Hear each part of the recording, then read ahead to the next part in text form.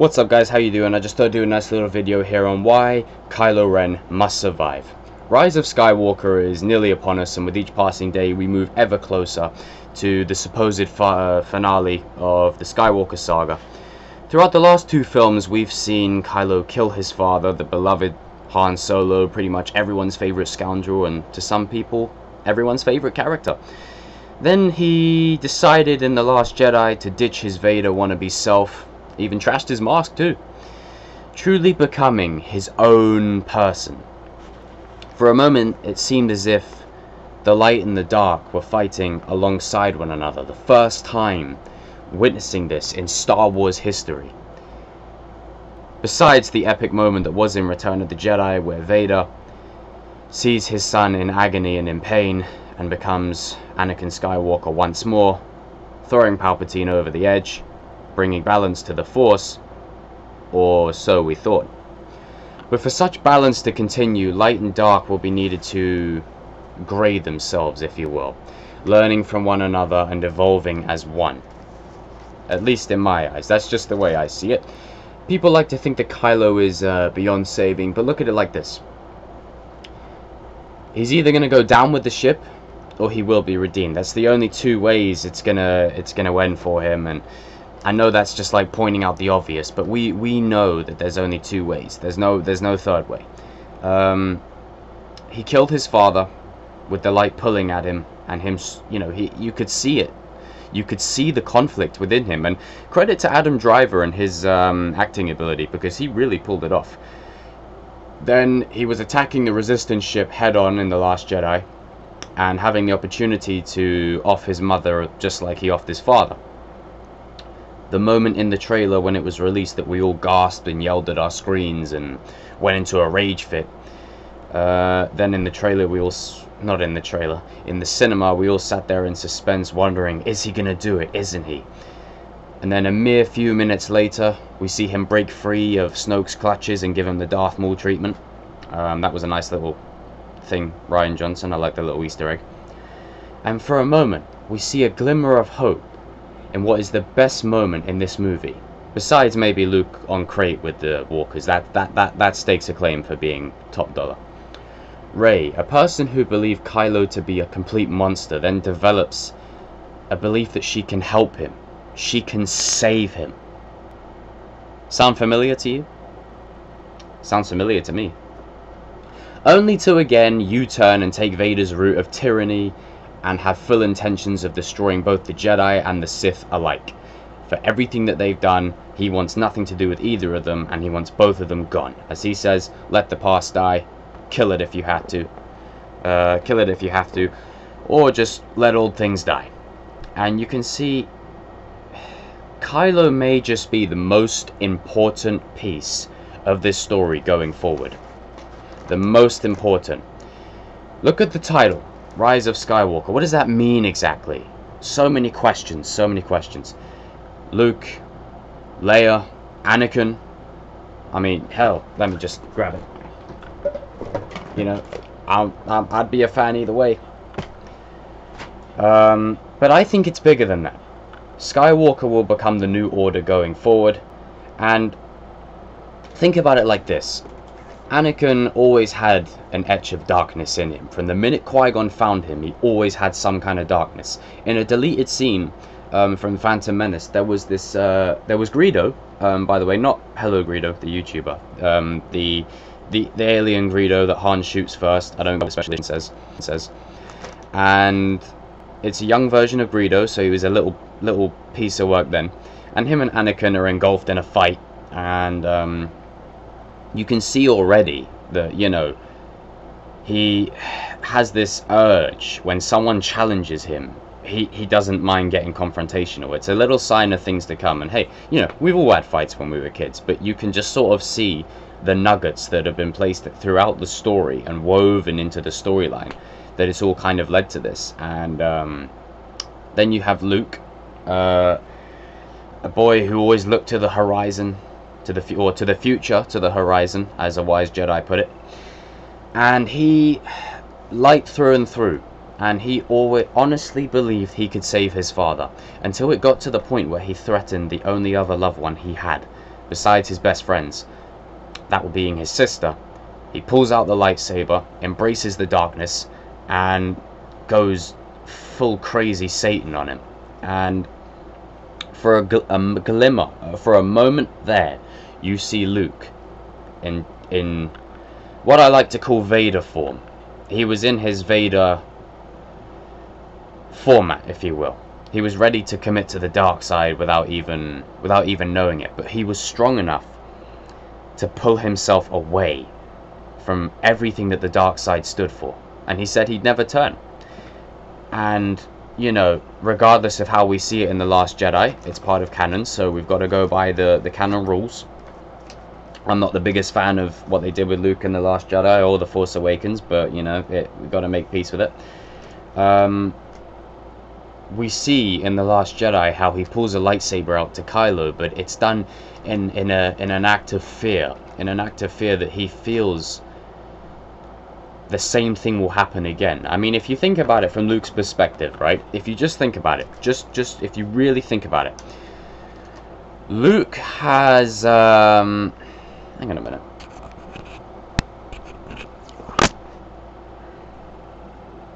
Is that better? No, I don't think so. I think it was just a little thing. If you really think about it, for that one moment he was in fear.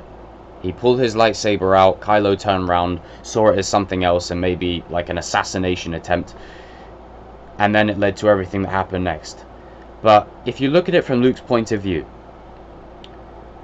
he has grown up all his life wanting an adventure, and he never ever realized until he really was introduced to Ben Kenobi as Obi-Wan that his world was so much bigger, and that he was put into hiding, and then to find out he had a sister, and then to find out that the Jedi are pretty much extinct, and to be given the mantle of the Jedi, to learn the Jedi's failings, to learn the Jedi's history, to learn what happened to the Jedi through Order 66, and the Jedi Purge, the Great Jedi Purge.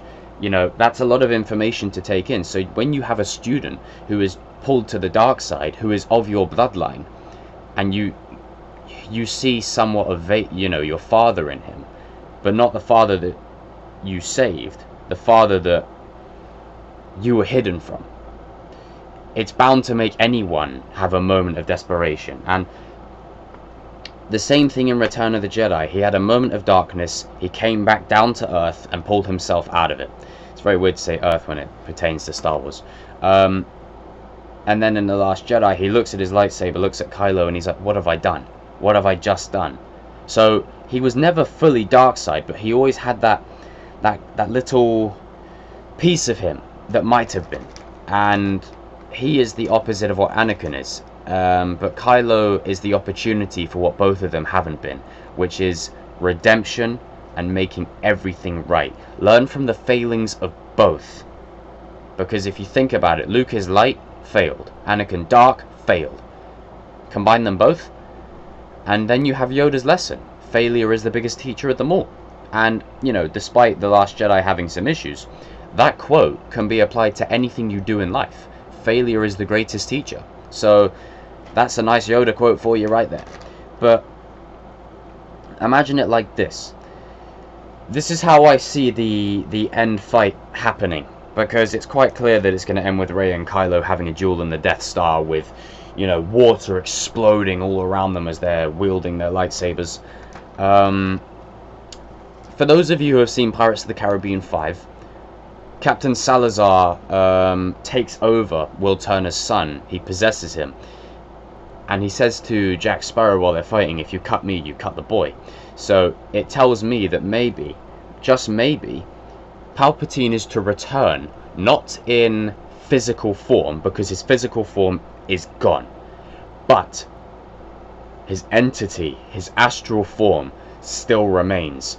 And that would tie into everything. That would tie into Luke holding the lightsaber over Kylo. That would tie into Kylo killing Han. That would tie into every single thing. That Palpatine has manipulated these people from the very, very beginning So even if they kill him, he still wins. If they don't kill him, he wins. If they kill him, he still wins. Because I think Kylo is his contingency plan. I think he will possess Kylo. He will be fighting Rey. Rey will be on the defensive because she doesn't want to hurt him. But then eventually it gets to a point where maybe... Because if you remember in the trailer, Finn and Poe are with Rey before they go onto the down Death Star. They're with her. So either they're going to have to separate them, or they're going to go with her and they're going to die.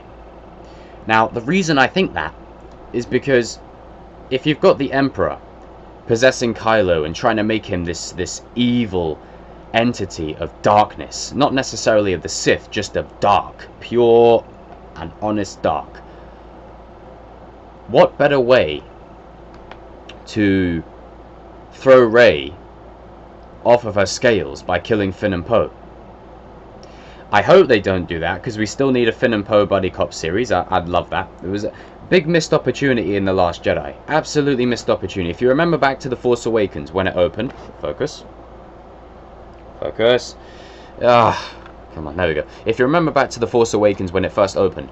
The opening of the film where Finn and Poe, like, escaped together. Like, that was cool. It was a bit, didn't really make a whole lot of sense. But the chemistry was there, and you bought it. And all of a sudden, Poe disappears for half the film, because they're originally going to kill him off. Then they bring him back, they don't tell you how, and then they release a comic about it. And that's another thing. Movies need to stop releasing comics and stuff to fill holes that you create by, you know, doing plot, you know, by making big plot holes that are hard to ignore. You know, but hey, you know, it gives Poe a little bit more backstory, so there is a positive. But yeah, I can totally see something like that happening. And then that's going to lead into the two possible endings I see for Rey and Kylo. Rey will no doubt land a killing blow to Kylo. This is where Kylo Ren dies. But this is where Ben Solo is born.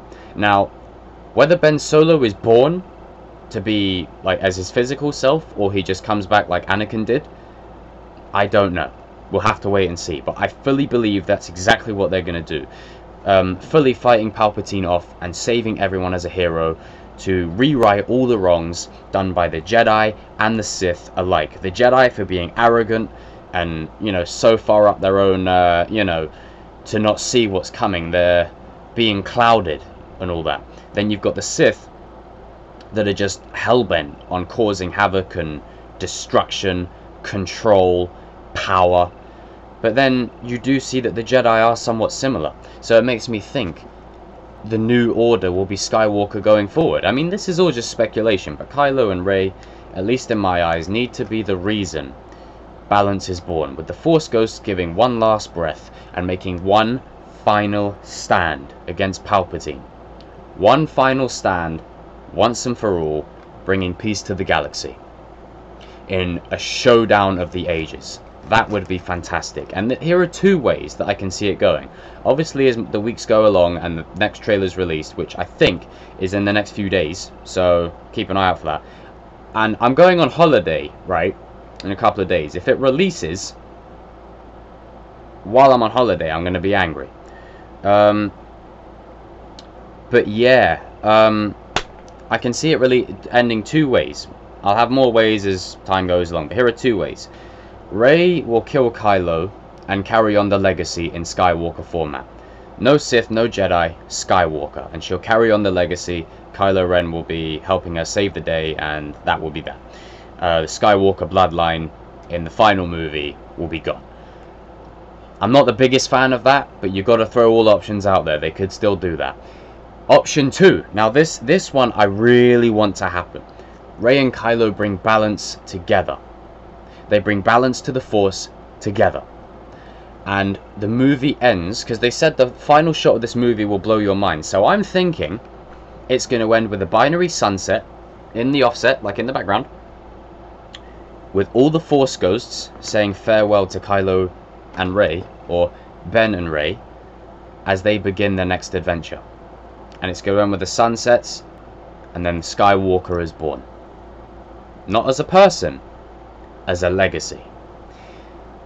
And, you know, for me, Kylo is my favorite character in these new movies, and I think, despite how I didn't really enjoy everything of The Last Jedi, Kylo Ren was one of the best things about that movie for me. And to see his fall, his conflict, his struggle, and then his rise with his family. Now, unfortunately, we're not going to get a Han Solo Force Ghost cameo because obvious reasons, but it will be a fitting end, I think. I'm trusting in JJ to really, how shall I put this, to really close it off. The Force Awakens played it too safe, too nostalgic, and played it way too safe.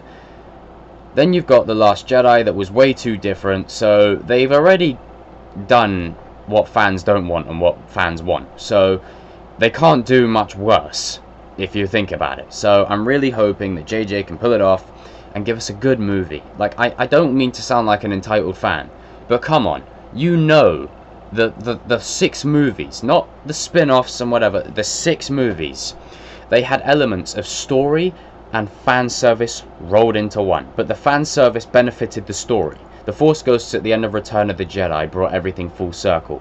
So do that, because this is the biggest problem with the sequel trilogy. That ending scene used to mean so much more. It now doesn't. So you've got to make it mean something again. And for anyone who gets on to me about that, it's basic facts. You just tell me how you feel when you rewatch that scene, and then you go and see Han killed off, then Luke running away, right? Tell me how it makes you feel, and that we never got the OG crew all together again. That's the biggest missed opportunity of this trilogy. However, I'm trying to remain positive, so let's just be positive here. If you want to comment about that, you can comment about that. All discussion is good.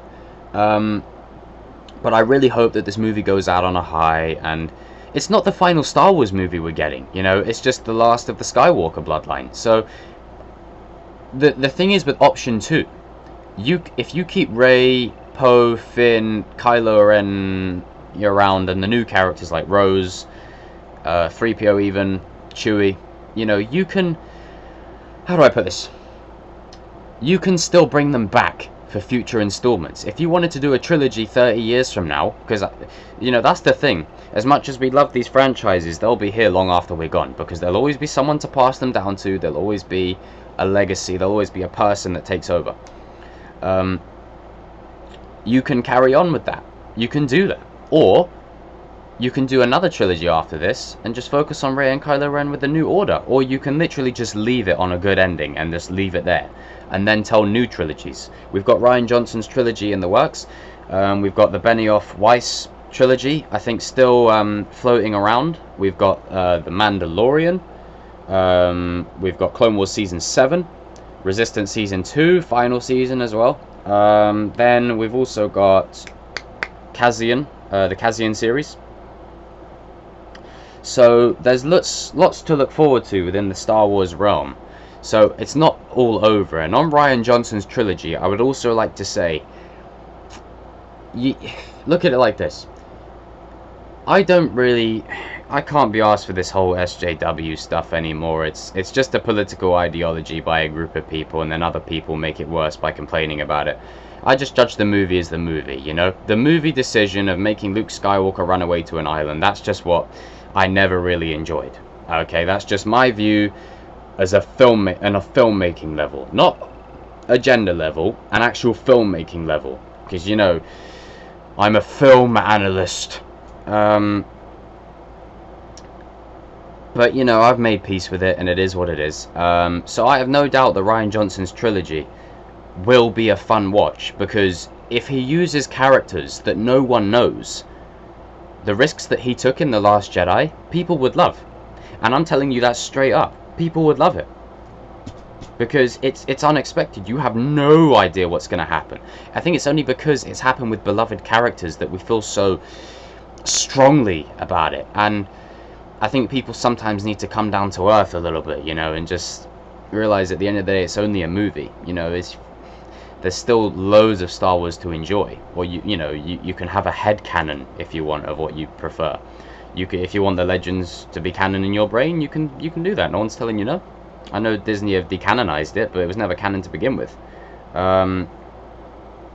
But I don't know, I think the whole canon thing should be scrapped anyway. But I suppose it creates like a really like linear, makes sense kind of story. It has rules to follow, so there is that. But yeah, guys and girls, leave your comments down below. Let me know what you think. Do you think Kylo Ren should survive this? Because I really want him to. I really want him to, and I think it's most beneficial for the story and the plot if he survives. But yeah, comment down below, let me know, and what are you most excited to see in the saga going forward? And I have no doubt in my mind that that trailer is going to release the minute I go on holiday. I'm watching you, Disney. I'm watching you. But yeah, I will see all of you in another video soon. Peace. Oh, what I could do is I'll try and record it while I'm away. I'll try and record it with my laptop if need be, and then just upload it onto my phone and then stick it on YouTube. But it might be without the video until I get back though, so that might be a problem. But yeah, see you in another video, folks. And the Force will be with you. Always. Thank you for watching the video, guys. Really appreciate that. If you enjoyed what you saw, make sure you hit that thumbs up button, hit that subscription button to stay up to date when I do any more videos like this, and comment down below what video you want to see. Do you want to see me react to something, or do you want to see me talk about something? Comment down below, let me know, and I will see you in another video soon. May the Force be with you. Always.